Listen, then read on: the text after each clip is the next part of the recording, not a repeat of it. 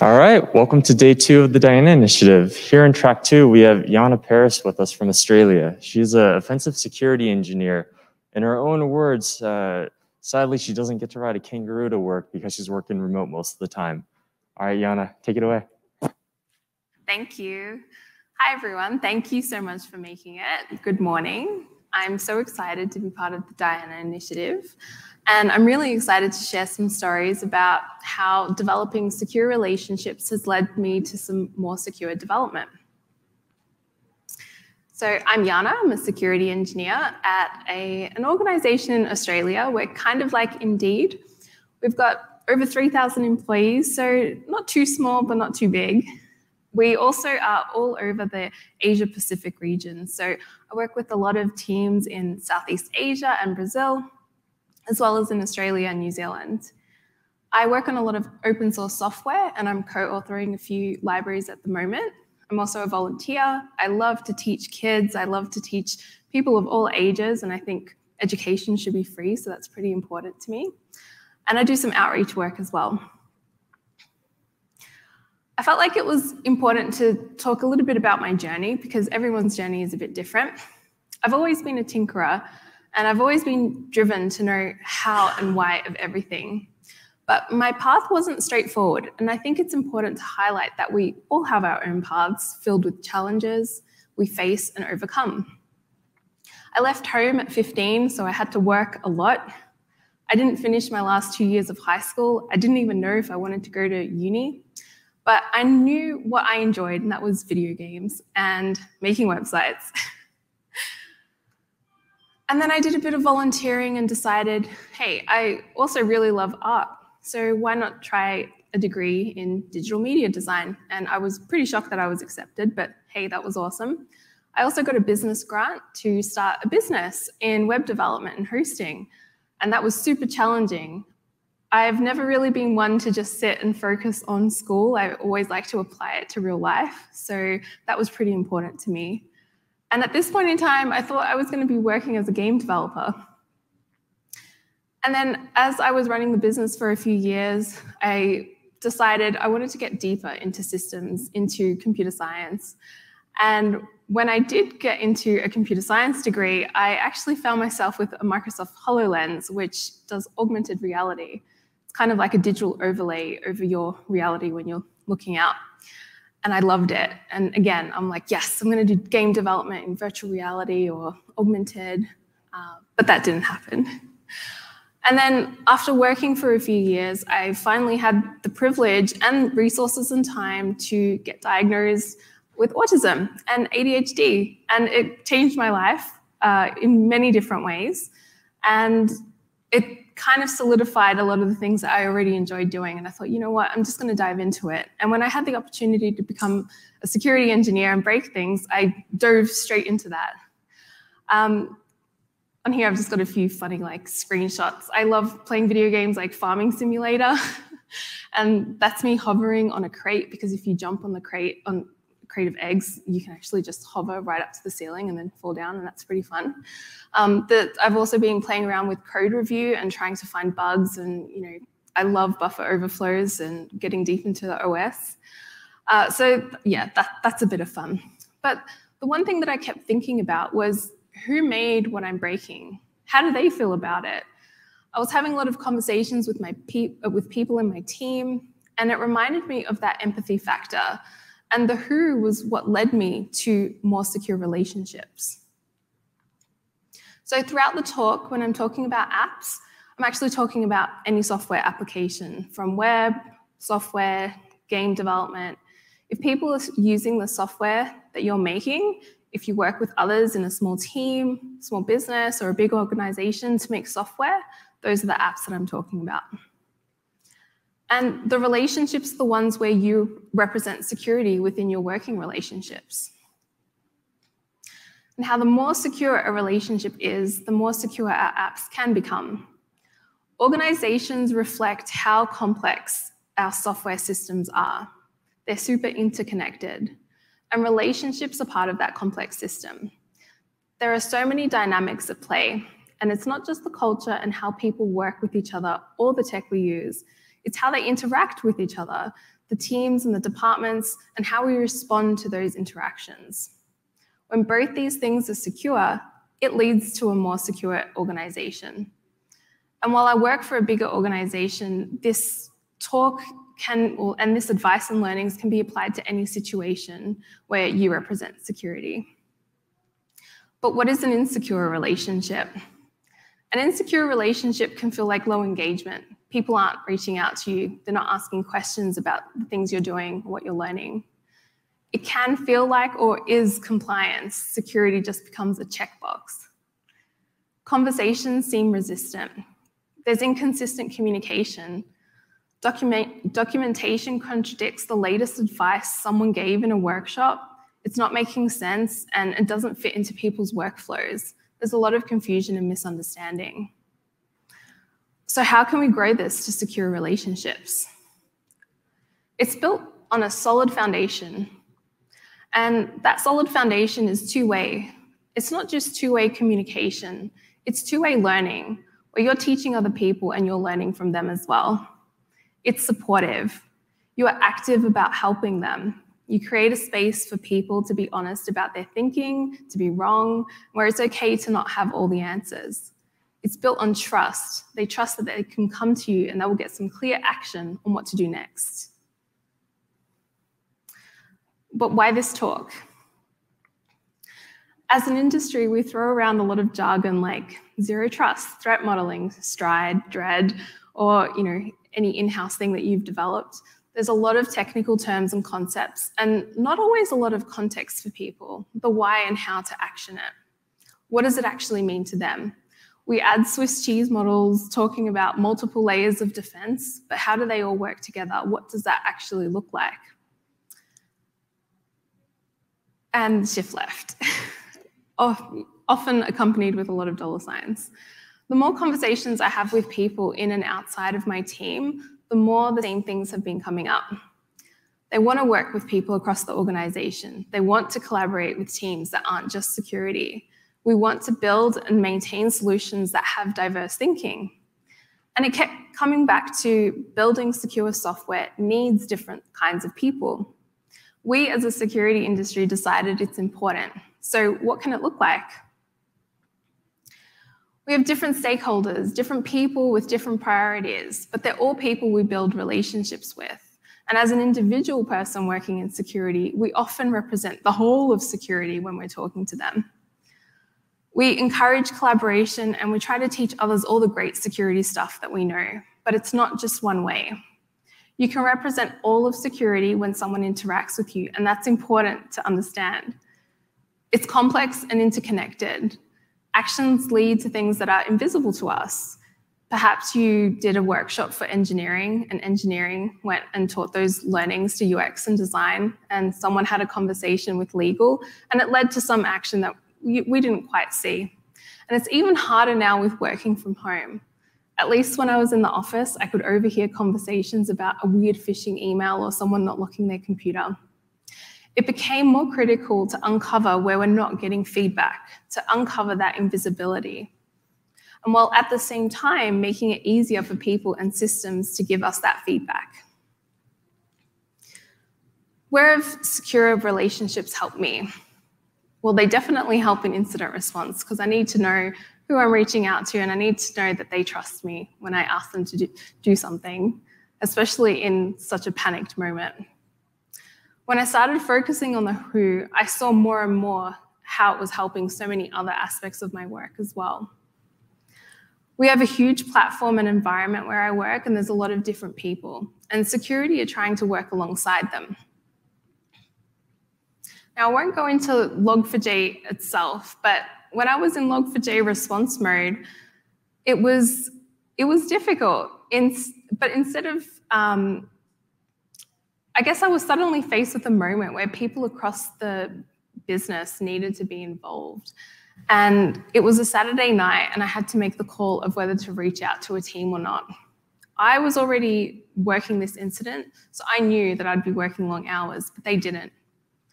I needed to know who I needed to involve and the key path to remediation. I needed to give direction with clarity. And I needed to believe that they trusted me when I told them what needed to be done. And that's not just true for incident response, it's true for any activity that we do in security. We need to know who we need to reach out to in the organization. We need to understand their pain points, any friction, and we have to be really clear about what we want and what they need to do and when. But what's the problem with a lot of the things I just mentioned? A lot of them are really reactive things. And we're always telling people to be more proactive, but what does that really mean? If they're unsure of what they need to do, how can they be proactive about it? We need to be clear about what we need, when we need it, and how.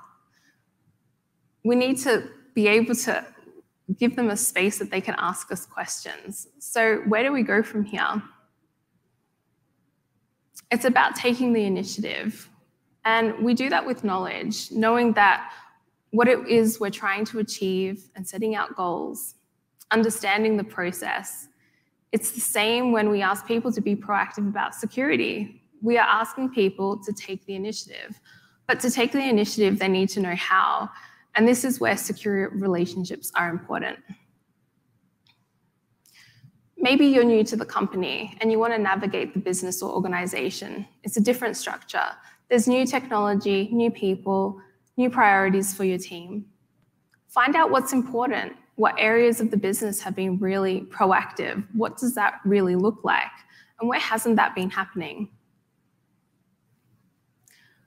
Perhaps you want to pilot new ideas or validate existing ones.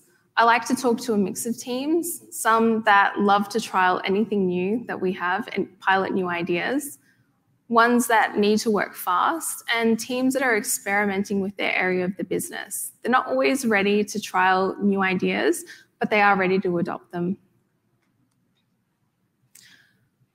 But really, whatever your goals, what they all have in common is feedback. How do people and systems engage with security?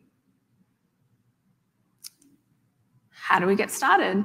How do we create relationships that translate to a more secure business? It's pretty overwhelming, so I've come up with a few strategies on how I usually get started. Ask yourself, where do you want to be involved? You could have some specific goals or some vague ones. You might want to validate a process or tool that you already have. Maybe you're trying to decommission something or introduce a new practice. Maybe you didn't come from an engineering background. Maybe you want to use your diverse perspective about how you can build up on secure relationships outside of engineering and security. What knowledge can you bring to other people and their teams? I mean, I have conversations about risk most of the time. Sometimes these are facilitated by technical activities like pen testing, and other times it's mapping out and using other people's language. So I had a security process that I was tasked with rolling out to engineering at my work, and I needed to understand what it did. Who was it for? How should it work? And what's the outcome? I didn't know the state of it. Is the tool even working? Is it relevant? Nobody has looked at it in a while. I don't even know who's taking care of it. I was given the solution without knowing what the problem was we were trying to solve. It was that vague, be more secure, be proactive messaging again. In fact, the problem was really vague for a lot of people, including the security team. We wanted improved security practices, but what kind of security practices? How will they improve, and when will that be done? So I investigated. I went and spoke to some teams. I had a look at some of the alerting, and I saw who was using the tool and who wasn't. I was able to reach out to some of these teams and ask them what their experience was with it. I also wanted to know what the security team's expectations was of using this process and tool. Can we support them? So I thought, why not spend a bit more time digging in and talking to people? I wanted to really validate that this was working, so I had to engage with the people using it, the target audience. I spoke to a colleague about what I wanted to do, and when I told them, they were like, nah, that's a waste of time. I can't see any value in that. If I want something done, I should just make a policy and everyone will follow it, right? Well, I did a bit of digging and we did have a policy for this process and still nobody was following it. So I went back to the investigating and validation process. And I'm really visual and I love to map things out. I'm always with Post-its, I'm always with diagrams. So this is what I found out. It's pretty simplified, but I wanted to map out the first time a person hears or reads about this process and tool, when they use the tool, and it ended up looking a little bit like this diagram. I wanted to highlight which teams were involved and when, the people and the decisions that needed to be made, and what types of feedback we need. I spoke to people who used the tool and process recently. I spoke to those who had never used it. I noted a lot of the friction or questions people had at each phase. In the awareness phase, when do they first hear about it? Are they at internal engineering talks? Are they written policies? How are they finding those written policies? Who is telling them about it? Is it from the heads of engineering, executives, security, their leads, other people in their team? And have people actually learned that process? Now, coming from a software engineering background, I wanted to make sure that if I'm rolling this out to other people, that it works for them, for their workflow, because I didn't want to roll something out that I didn't feel confident with. Do they know exactly how to use this and how often? Is it something that's going to cause friction? Like, these are so many questions that we just didn't have the answers to. And even with implementation, okay, so they're using it now, that's great, but is it still working and who's maintaining it? Can it be improved in any way? Can others contribute, or is it locked down to just security, and why would that be? And the outcome, this was a tricky one because even security weren't sure of what the outcome should be. Does the team have to follow up with work? What kind of work? How much of it? When do they need to do it by? What does security ultimately want from this? Is it more visibility? If so, how do we even get that? We want more secure apps? How? There were a few unanswered questions and some parts of the process that still felt a bit opaque. And I realized validating required some kind of feedback loop, and in fact, many feedback loops at many of these phases. And instead of me telling people when to use it, can they tell me how they adapted their workflow to make sure they're following this process? This is where pilot teams became really helpful. I was able to fail quickly so that we could continue to adapt and change, or just move on, find something else that might work. I got a lot of feedback from people, but I also got a lot of feedback from the system. So it's not just one-on-one conversations or people texting me about it, it's alerting, it's so many other things. All of this enables the people using that process. And by going through this, you will identify a lot of work, but this burden is not all on your shoulders. Some of these your security team can help with, and others may need contribution from other teams. So how can you get started? Well, what feedback are you missing at the moment? Talk to your team, observe and search, look for some work that's currently out there. What seem to be the problems that keep coming up? Are there questions that keep coming up in your text channels, maybe that you can address? From here, it opens up branches of teams or people to get to know as you develop these secure relationships across the business. It's important to understand who you're building a relationship with.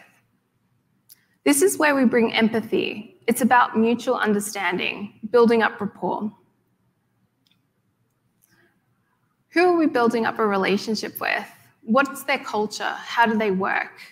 It's not just about how they work within their teams, but also within the country they might live in. I know that working with a lot of my Southeast Asian teams, that it can be very hierarchical. And I know that I need to reach out to team leads or engineering managers, and then I'm invited into, perhaps their meetings. Are they interested? Do they even have time to try out new tools or processes and ways of working? Do they want to help improve workshops for secure coding or other topics that we want to roll out? So meet our app team. App teams can be super varied. Sometimes they're just full of software engineers. Other times it could include business analysts, data scientists, UX designers, product managers, people from all over the organization. The better we understand the structure, the clearer our advice and guidance can be. Our app team uses security processes and tools, at least the ones that they know about. They make awesome software and they feel pretty confident about it. And they really do want to include security. But they're feeling like when they use those security processes and tools, they don't quite work for them. They're not always sure how to make their software more secure. And they want to include security, but they don't always know when to reach out. There's a lot of tension and a lack of understanding each other. For example, I have been uplifting some of our security requests and those kind of processes, and I've added an answer in there that is plainly, I don't know. I don't know the answer to this. And that's actually a really good talking point for me. So when I do reach out to that team, I can find out what is it that you don't know, how can we help with that, and why is that happening? After working with that team for a while, the product manager became a bit more comfortable reaching out to me and saying, hey, it's not that I just don't know. Some of these concepts and terms are a bit too technical for me. And I thought, oh, yeah, you're right. I should have thought of that. So I added some links to clarification, some documentation. I added some examples so they could understand what exactly they were filling out. I needed to understand when to engage. And when you want to engage with new people or teams, it's really important to set out those expectations up front. How often will you be meeting them? Is it for a focused project?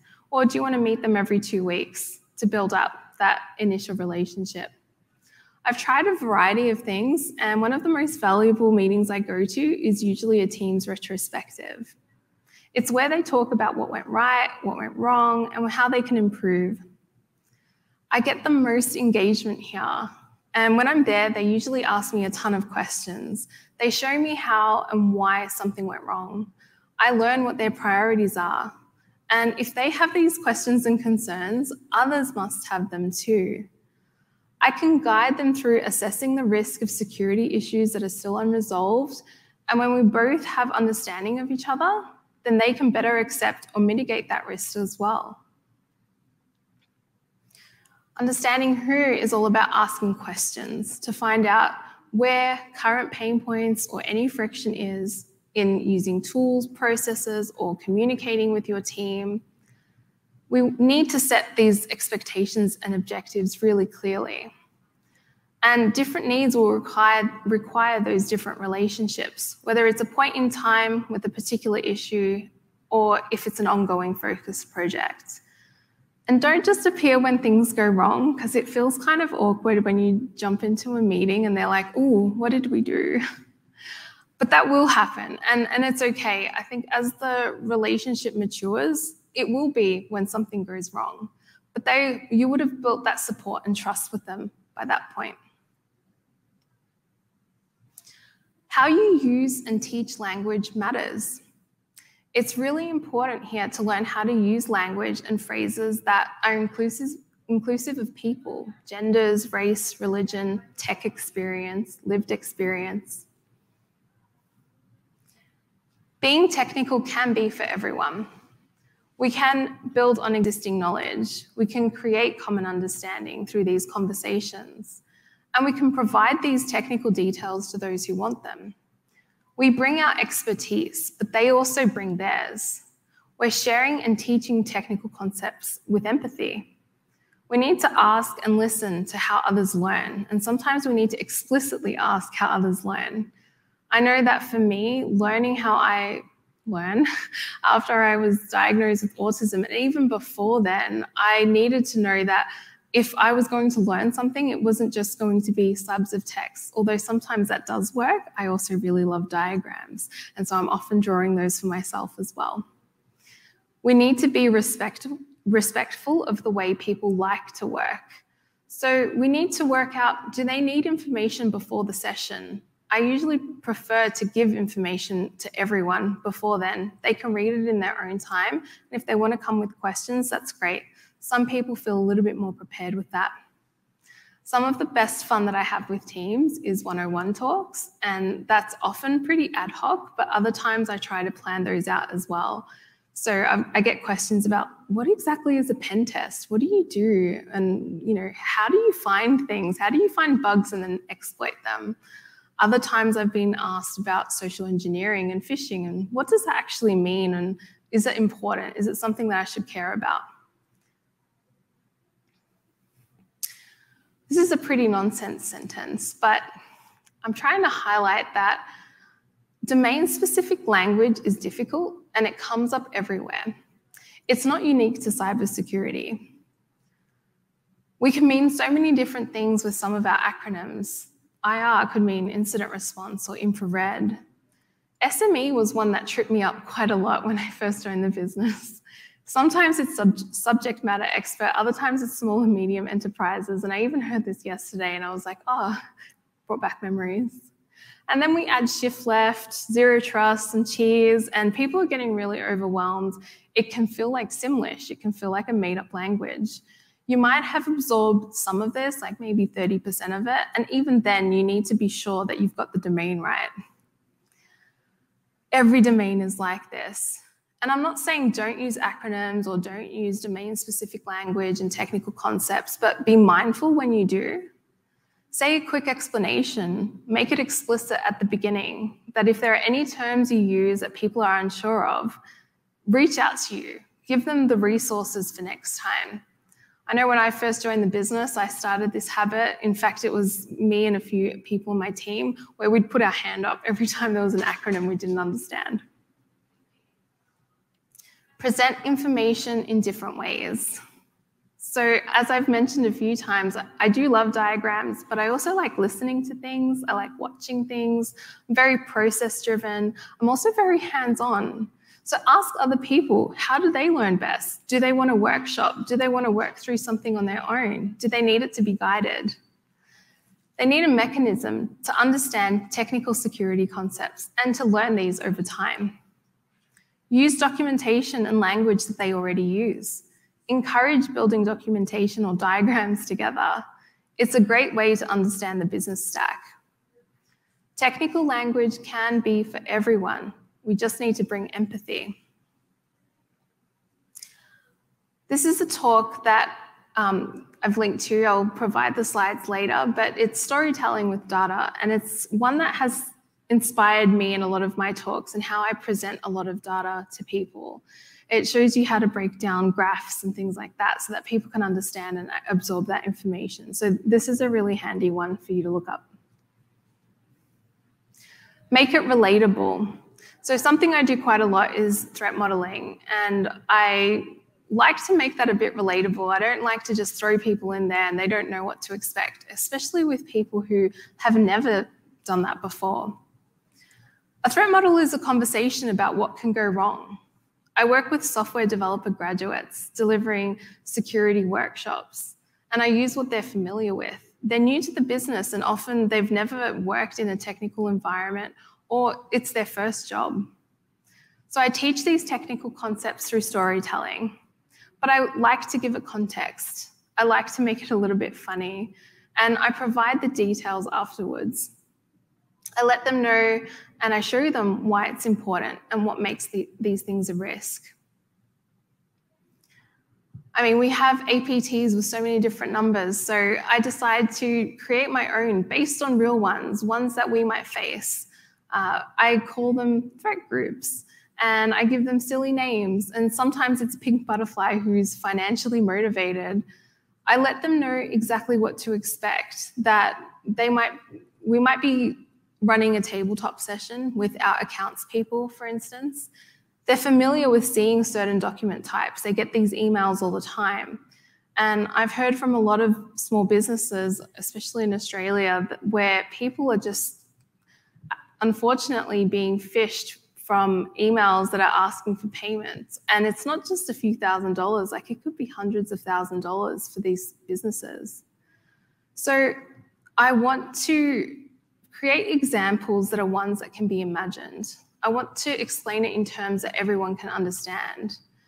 And it can and should be based on the real world. Use this as the opportunity to teach language and concepts in a way that they'll remember. Effective learning requires effective communication. So bring your empathy. Ask people explicitly about how they learn best and collaborate with them. Mindset over matter. When I speak to new teams, sometimes they can seem a bit defensive or resistant. It feels as if they're not really shifting into that security mindset. And I kind of get stuck, like, what do I do here? And then I realize when we're working on a problem, we can get tunnel vision. So I'm building the security barrier. It's super awesome. It's got the best orange paint and Icelandic engineering that I could find. And then security come along and tell me that there's all these ways to bypass it and what is surrounding that. And it's blowing my mind. It's like I was working on this security barrier and I forgot to think creatively, or how do I even shift into that mindset of thinking creatively? I haven't learned those concepts before. So I need to be able to share and storytell what these actually mean. And sometimes we're brute forcing our way through as well. So when I'm writing tests for software, this is where it becomes really apparent. So think about a password. We've all either set one or had to reset it. There's some kind of value, there's characters that we use in there, there's a length, it passes or it fails. We have some expectations of that input and what it should return. But we as security, we work in the realm of the what if. Where are the bounds of what could go wrong and how could I misuse the software? We have to think about different motivations, creative paths to get to that critical information. That's the kind of mindset that we're trying to share. We're talking about so many different terms like an overrun or validation. Can they get to use information? Can they authenticate as another user?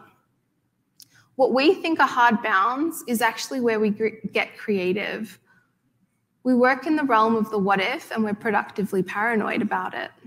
We have to think about different motivations, creative paths to get to that critical information, and tests don't always capture or anticipate. If I've walked into a business and just asked someone for the password and they've given it to me, which I did as part of an engagement for work, they even helpfully showed me how to access the underlying OS and get admin privileges. So that was pretty cool too. Or how about thinking about we need a password to enter an AV system and to get into the system settings. What if rebooting it and turning it back on and you could get into those system settings quickly enough, didn't need a password, which did happen again. These are the kinds of things that we don't capture with this pass-fail kind of thinking, and often this is the mindset we need to shift people into. Use-misuse stories. So who is using it and who is misusing it? I spoke about threat groups, but sometimes it's just a user that's clicking things around. I know I do that all the time. I just want to see what happens. What are their motivations and what type of information do they want? When I'm running pen tests, I like to brainstorm about this, and not just with my security team, but with the team that built the thing. They know it really well, and then we can get creative about it together before we jump down the rabbit hole. Do we want to improve a response to a particular scenario, like ransomware? Are we rebuilding a feature? These are all things where these use and misuse stories are super helpful. And if it's something that you like to be creative with, it's something that you can really help teams with.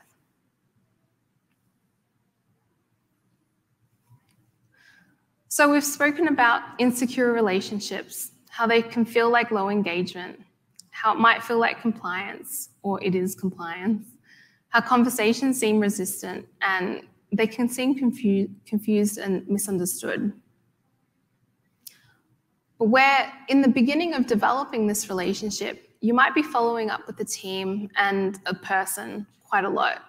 But then you'll find that they start reaching out to you. That participation becomes a lot more active. Your collaboration is less about specific security things that they need to have explained and more about creative problem solving. I see this more and more with internal pen testing as well. Some teams that are now used to the process with us, it goes so differently to the first time that we did it. Our conversations are so different. It's much more open and it's usually led by them. It becomes more specific to a security problem solving rather than surface level questions. And we set these security objectives together very explicitly. This is where I like to mitigate some of that confusion and understanding. I want them to know what we are doing, why we're doing it. We all need to understand. If our app teams are super varied and they're not always full of software engineers talking the same language, then we need to be mindful of that. When is this work due by, and who is accountable, or what service is accountable for it? What system? There's another talk that is probably a good one for you to watch if you want to think about how we communicate data to people and what stories that tells. So rather than telling someone you've got 130 critical vulnerabilities that you need to get to, what is the important information that they need to action? So I definitely recommend watching this one. I'd love for you to think about how you can make technical concepts in security more relevant. How can you bridge people's thinking to get into that security mindset? Can you provide the context and vocabulary? Can you use a bit of humor? Can you include diverse perspectives, not just in roles and work experiences, but in cultures and lived experiences? This is how we get more robust products that appeal to a diverse audience, but it's also how we get more robust security solutions. And we're there to guide, not to redesign, although sometimes we are involved in the redesigning process as well. We just need to trust that they're experts in their domain and we're there to be experts in ours. We've guided them through some risky conversations. Maybe we're meeting regularly and we're teaching them language, phrases, and terminology. Everyone is becoming more comfortable. So we're facilitating these conversations. They could be one-on-one. They could be on Zoom or in person. They could be via text. It could be incidental. It could be through presentations. Maybe you've created a workshop. But now that we know how the teams learn best, we can start presenting information in the way that they will understand too. If you're speaking to UX, talk to them about the range of information we might disclose or leak that shouldn't be exposed.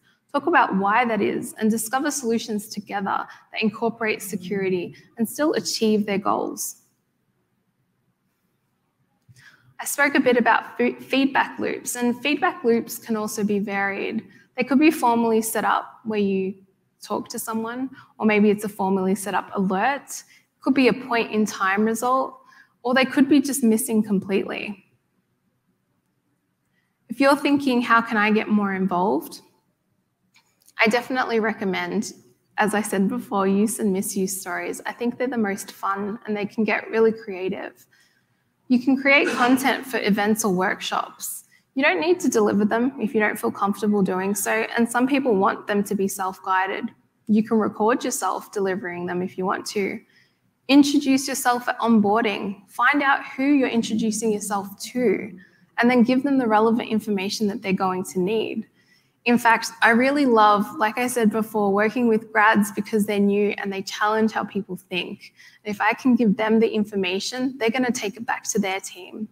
The grads that I usually threat model with are the ones that are coming back to me when they're going into their new teams. They're reaching out to me and saying, hey, that thing we did in that boot camp, can we do it again, but for my team on an actual product? And it's like, absolutely. So what can you do to create secure relationships? Hopefully this talk has you thinking about relationships and problem solving a little differently. I want you to be able to share your world and get people excited about it, learning and asking questions. You don't need to collaborate just within your team, collaborate outside of it. That's where I have the most fun. Set some clear objectives and expectations. Share your world. Give it a go and be kind about it. I have a few acknowledgements to people who helped me with this presentation and a lot of conversations that I've had over time. But also if you're interested in the offensive side or web app hacking, then reach out to me because I've got a few vouchers that I'd love to give out to people who are learning. Hopefully I've sparked some ideas or reinforced some things you already know. I'm always learning and growing in this area too.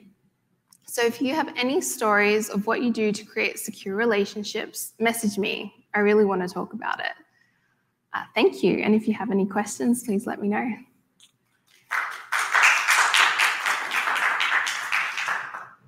So Jana, we do have one question from Discord. Are there ways to build relationships for people that are hesitant or have a hard time building them? Yeah, that's a good question. So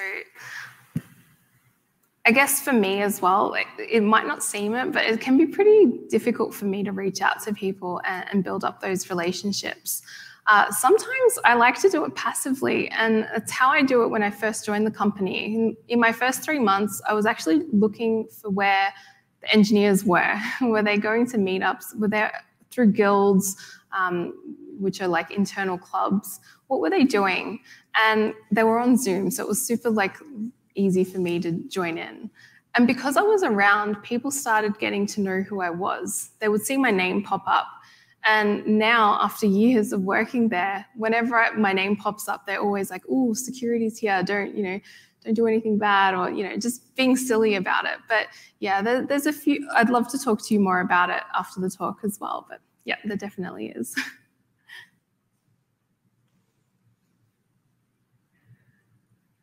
Okay, not really a question. I've been threat modeling for decades. This is proof that you can learn something every single day, no matter who it's from. I just learned a ton I came in late, but just from half your presentation, you just gave me a whole bunch of new ideas on how to build the relationships with the devs and more. And I just wanted to thank you. Oh, thank you so much. I lost my voice last night. That means a lot. Thank you. Thank you so much, everyone. So how did you identify pilot teams, like people who are willing to do that? And did you have trouble getting management to accept using pilot rollouts? It's like, I know I've had issues where management's like, the whole organization needs to do this right now. So sometimes that can be a difficult conversation. Yeah, absolutely. So identifying pilot teams, that's an interesting question. I think our organization is split up pretty strangely. We have a lot of sub-businesses as well. So what I did was I tried to look for parts of the business that were doing their own thing, like separated to the rest of us. It's a bit hard to explain because it's kind of like all these little investments. But I mean, I reached out to them and I just spoke to them and I asked them if they were willing to do it. A lot of them were smaller teams as well, and they were kind of self-governed. They didn't really have a lot of that overhead that I was finding the rest of engineering to have, that they had just had to go through so many hoops. And to get people on board with the pilot idea, again, I think because they didn't have that overhead, we didn't need to go through that. I'm pretty lucky in that a lot of our leadership supports a lot of this piloting of new ideas, try something and fail fast. I'll have to think about the friction of that though, so we can talk a little bit more about that later. Yeah, thanks for your question. Awesome. Thank you.